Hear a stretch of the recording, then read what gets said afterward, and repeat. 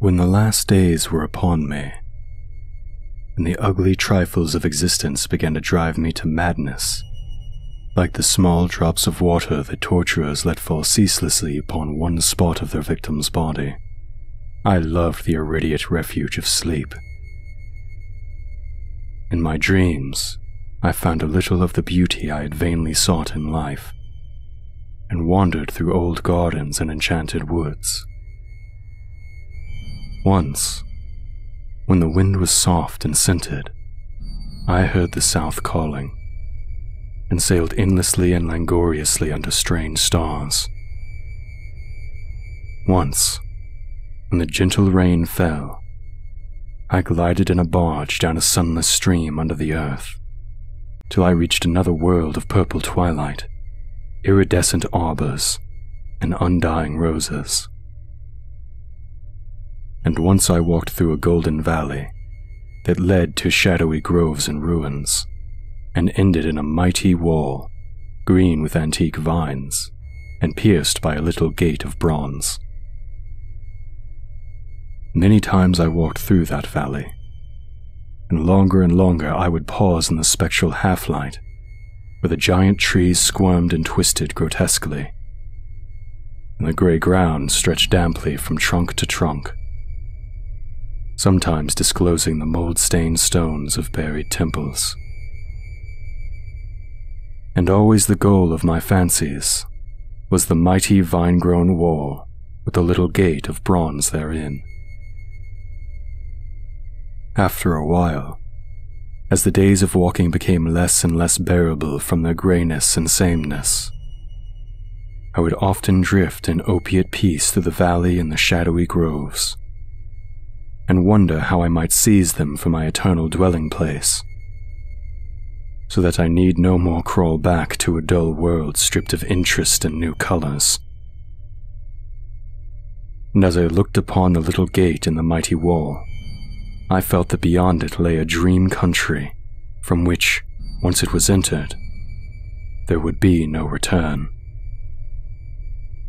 So each night in sleep, I strove to find the hidden latch of the gate in the ivied antique wall, though it was exceedingly well hidden, and I would tell myself that the realm beyond the wall was not more lasting merely, but more lovely and radiant as well. Then, one night in the dream city of Zakarian, I found a yellowed papyrus filled with the thoughts of dream sages who dwelt of old in that city, and who were too wise ever to be born in the waking world.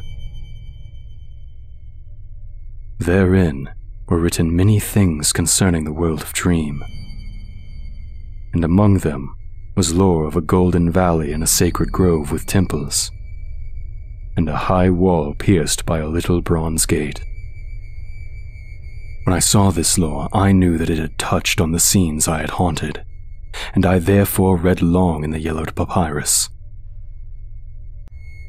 Some of the dream sages wrote grotesquely of the wonders beyond the irrepassable gate, but others told of horror and disappointment. I knew not which to believe, yet longed more and more to cross forever into the unknown land, for doubt and secrecy are the lure of lures, and no new horror can be more terrible than the daily torture of the commonplace. So when I learned of the drug which would unlock the gate and drive me through, I resolved to take it when next I awakened.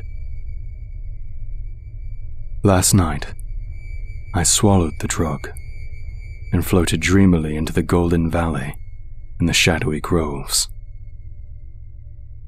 And when I came this time to the antique wall, I saw that the small gate of bronze was ajar. From beyond came a glow that weirdly lit the giant twisted trees and the tops of the buried temples. And I drifted on songfully, expectant to the glories of the land from whence I should never return. But as the gate swung wider, and the sorcery of drug and dream pushed me through,